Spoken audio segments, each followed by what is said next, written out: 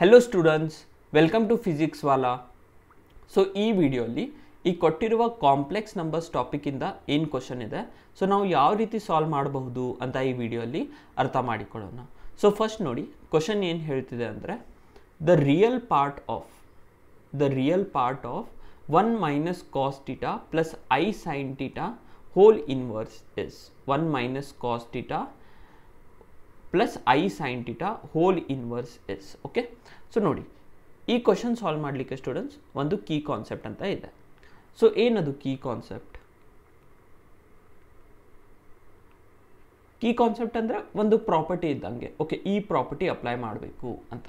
So first property ನೋಡಿ, if suppose ಯಾವುದು ಒಂದು ಕಾಂಪ್ಲೆಕ್ಸ್ ನಂಬರ್ಸ್ ಇದೆ. Okay, so your z inverse, first property, suppose z belongs to any complex numbers, then z inverse is nothing but 1/z ಅಂತ ನಾವು ಬರಿಬೋದು. Okay, ಇದು first property.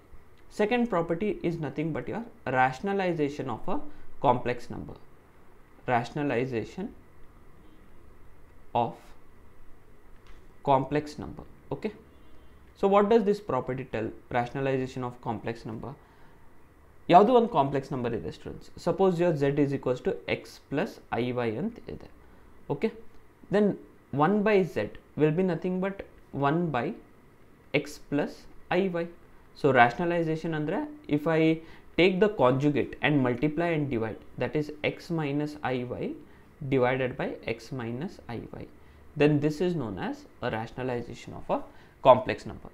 So ಇದು ಎರಡು ಕೀ ಕಾನ್ಸೆಪ್ಟ್ ಯೂಸ್ ಮಾಡಿ ಈ ಕ್ವಶನನ್ನು ಸಾಲ್ವ್ ಮಾಡಲಿಕ್ಕೆ ಟ್ರೈ ಮಾಡೋಣ ಸ್ಟೂಡೆಂಟ್ಸ್. ಓಕೆ, ಸೊ ನೋಡಿ, first given that is 1 minus cos theta plus I sin theta hole inverse. Okay, so ಇದರದ್ದು ರಿಯಲ್ ಪಾರ್ಟನ್ನು ನಾವು ಫೈಂಡ್ ಮಾಡಬೇಕು. ಕರೆಕ್ಟ್? ಸೊ ನೋಡಿ, 1 divided by using first property, key concept ಯಾವ ರೀತಿ ಬರಿಬೋದು? z inverse is equals to 1/z ಅಂದರೆ 1 divided by 1 minus cos theta plus I sin theta. Correct? ಈ ರೀತಿ ಬರಿಬೋದಾ? 1 divided by 1 minus cos theta into I sin theta. ಇವಾಗ ನೋಡಿ, ಈ ರೀತಿ ಬರೀತಿದ್ದೀನಿ. ಇವಾಗ ನೆಕ್ಸ್ಟ್ ನೋಡಿ, ರ್ಯಾಷನಲೈಸೇಷನ್ ಆಫ್ ಕಾಂಪ್ಲೆಕ್ಸ್ ನಂಬರ್ ಅಂದರೆ ನಿಮ್ಮದು ಏನಿದೆ ಅಲ್ವಾ, what ever the complex number is there, we need to take the conjugate of it and multiply and divide. So iದೇ same property use ಮಾಡಿದ್ರೆ here it will be into 1 minus cos theta minus of I sin theta, 1 minus cos theta minus of I sin theta divided by 1 minus cos theta into minus of I sin theta. Correct alva? 1 divided by x plus iy into x minus iy divided by x minus iy. Okay, ಈ ರೀತಿ. ಇವಾಗ ನೋಡಿ, just simplify ಮಾಡ್ಕೊತ ಹೋಗೋಣ.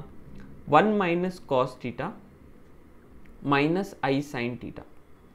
Okay, 1 minus cos theta into minus of I sin theta divided by your 1 minus ಅಂದರೆ ಇದನ್ನೇನಾಗುತ್ತೆ, a plus b, a minus b ಅಂದರೆ it will be 1 minus cos theta whole square.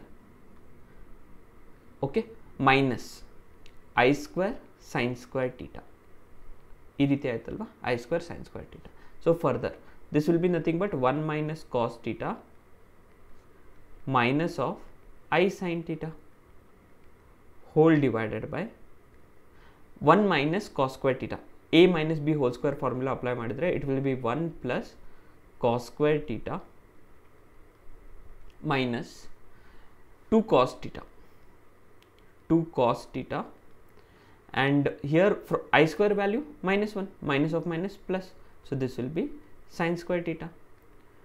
Next further simplification ಮಾಡಿದರೆ ನೋಡಿ students ಏನು ಸಿಗುತ್ತೆ ಅಂತ, 1 minus cos theta, okay, minus I sin theta, 1 minus cos theta minus I sin theta divided by your 1 cos square theta plus sin square theta is nothing but 1. Cos square theta plus sin square theta is 1. So 1 plus 1, 2. So this I can write it down as 2 minus 2 cos theta. Correct? Or 2 common tagundu, what I can write? I can take 2 common and write it down as 1 minus cos theta. Artha aitalva? Nodi. Your cos square theta plus sin square theta is nothing but 1. So 1 plus 1 is nothing but 2. So this will become what? 2 minus 2 cos theta, 2 common ತಗೊಂಡ್ರೆ 2 1 minus cos theta. ಇವಾಗ ನೋಡಿ, I can separate the numerator and write. Okay, so separate ಆಗಿ here I am solving this part. So if I separate it and write, that is 1 minus cos theta divided by 2 times 1 minus cos theta minus I into sin theta divided by 2 times 1 minus cos theta.